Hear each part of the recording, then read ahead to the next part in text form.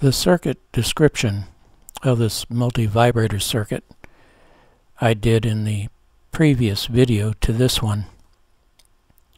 In this video, I want to see what happens when I overload the circuit.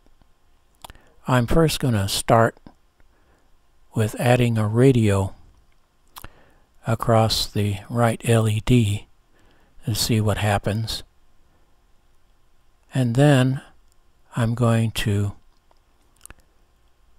put an incandescent bulb, a number 49 bulb, across the LED to see what happens.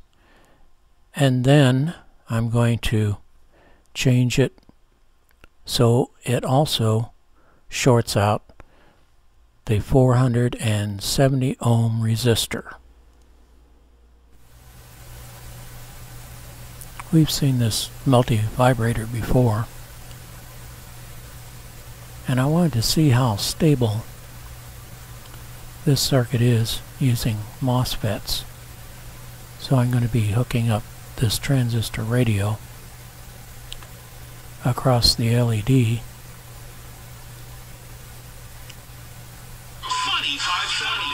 And the radio plays pretty good. Now, it's been my experience that if I would have built this with regular junction transistors, this circuit would have stopped working. So MOSFETs seem to be pretty stable.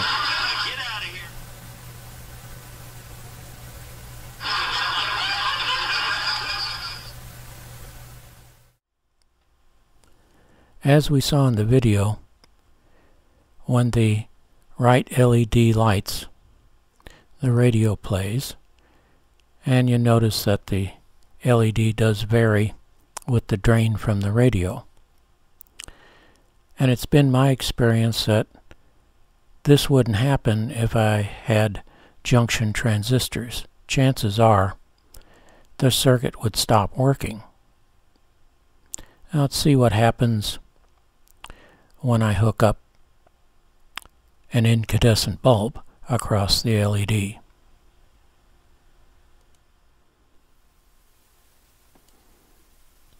The multivibrator is running again, and this time I'm going to hook up a 49 bulb across the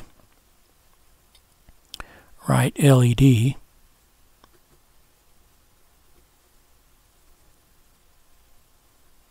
And it looks like it stopped working, but it actually is still working. Look at the red LED at the bottom. There's still current going through there. There's not enough current to really light the bulb very much, but it is just beginning to glow. And here I'm zooming in, and the reflection of the light happens to be at a bad spot, but if you look closely, you can see that bulb just begins to glow. So the multivibrator is still working, even though the impedance has been changed quite a lot.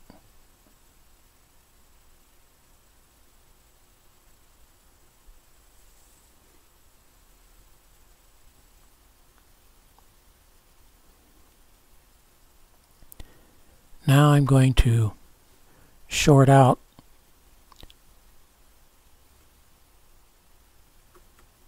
the drain resistor, and we'll see what happens now.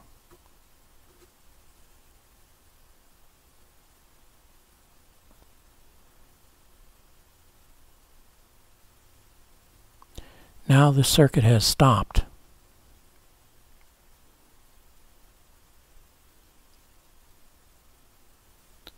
And even when I pull the 49 bulb out,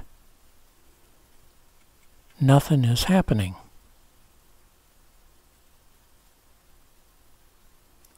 And I tested this for hours.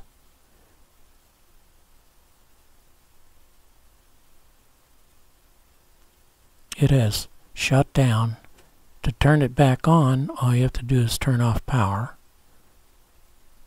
turn power back on, and it starts running again.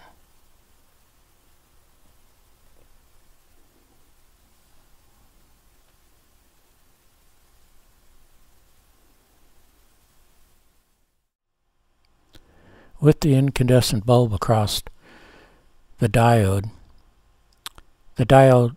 won't light because the bulb is only 4.5 ohms.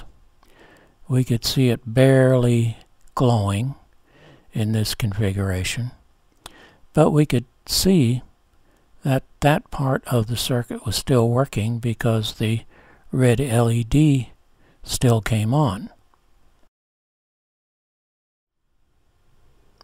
This is showing the path that charges the 220 microfarad capacitor on the left side, and that is eventually going to turn off the left MOSFET. The blue squares are showing the path that's going to light the bulb when the right MOSFET turns on. From the ground up through the 100 ohm resistor, through S, through the MOSFET, out of D, and then in and out of the bulb and over to the positive 24 volts. Now the left LED is on, and that capacitor now has charged up enough to turn the left MOSFET off, and now the right one is turning on, and it is very bright. But as this is going on,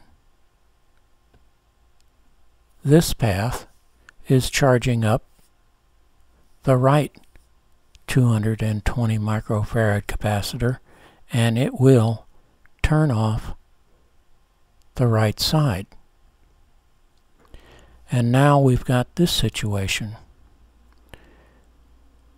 Both MOSFETs are turned off because both the gates are negative. And as we saw in the video, even when I remove the bulb, it remains in that state. So if there is an overload on either side, the circuit will do this. Both gates will go negative, turning off both MOSFETs. And I tested this circuit for hours, and it stayed just like that. And when we saw, or as we saw in the video, all I had to do was turn the power off and turn the power back on, and the circuit started running again.